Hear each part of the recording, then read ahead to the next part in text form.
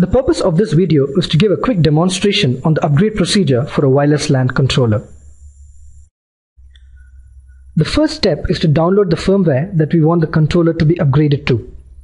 You can download the latest firmware for the wireless LAN controller from the cisco.com software downloads section.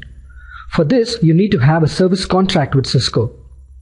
In this demo, we will be using a 4404 wireless LAN controller which runs version 5.1, and we will upgrade the firmware to the latest version, which is 7.0.116.0 at the time when this video was recorded.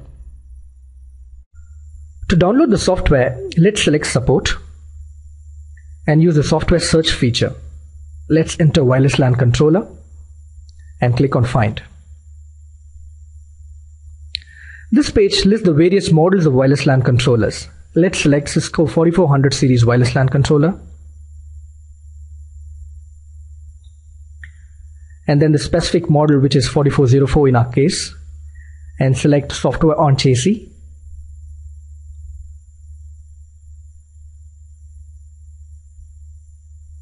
And click on wireless LAN controller software.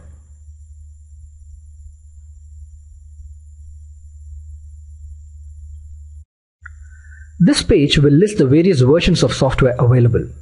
As you can see, we have two files listed for the version 7.0.116.0. The first file is the controller boot software and the second one is the firmware.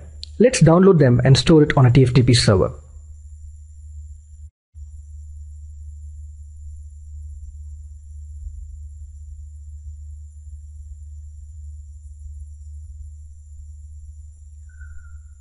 While the download process is on, let's discuss an important point.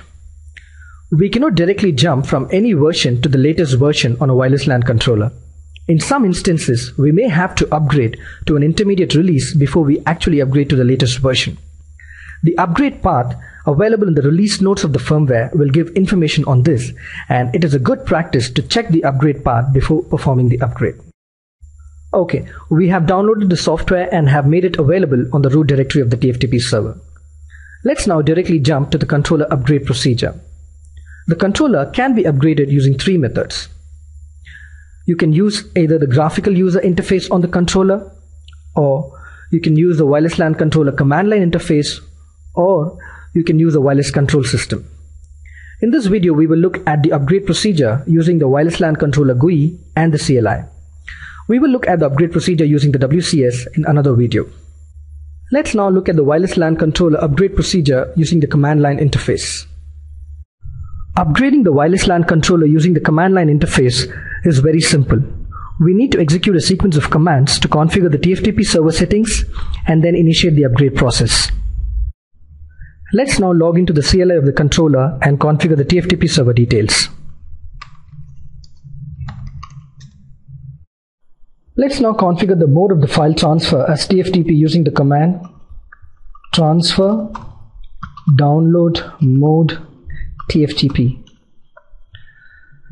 Next, let's configure the TFTP IP address using the command transfer download server IP 10.78.177.5, which is the TFTP server IP address that we'll be using. We will issue the transfer download path command to define the path where the file is stored. In our case, we have stored the file in the root directory, and hence we use dot as a path.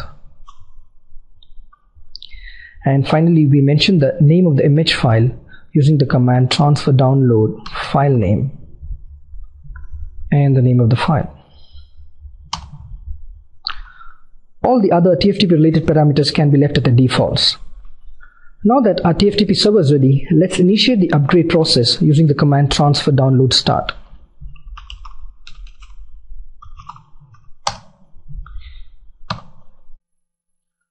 Once we execute the command, the upgrade process begins, and we will be able to monitor the sequence of events which happen during the upgrade.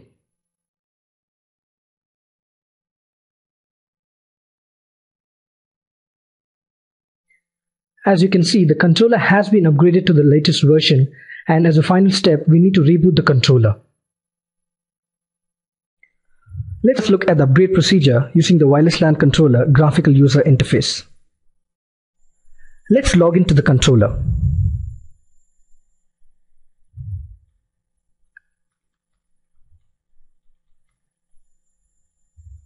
The current version of the firmware on the controller is 5.1.163.0. To upgrade the firmware, select Commands from the top menu.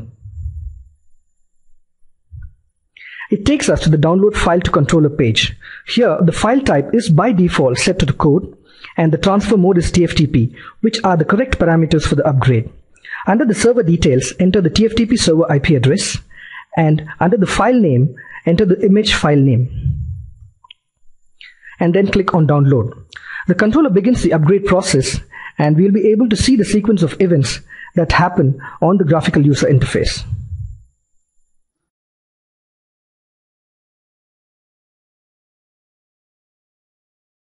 Alright, the upgrade procedure has been completed, and we need to reboot to complete the upgrade process. We can follow the same process to upgrade the boot file on the controller as well. I hope the information provided in this video was useful. Do post your feedback and suggestions on what videos you would like to see on the Cisco support community.